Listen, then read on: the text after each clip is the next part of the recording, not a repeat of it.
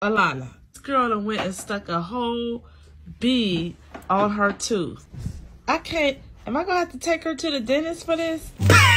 You can't get mad at her. My girl just wanted a Bluetooth. That was terrible. I'm sorry. But for the what are we as dentists gonna do in this scenario? Well, luckily kids tend to do a bunch of stupid stuff, so we deal with this stuff all the time. More than likely, one of two different things is gonna happen. We're either going to grab it with some pliers and we are going to pull that off and the tooth will stay. I guess another option is we could pull the tooth completely, but she's pretty young, so I probably wouldn't do that. So that leads me to number 2 option. We would actually drill and cut the bead in half and then pull it off that way. And in the end, the kid will be perfectly fine. I'm not gonna lie, I thought it looked pretty cool, honestly.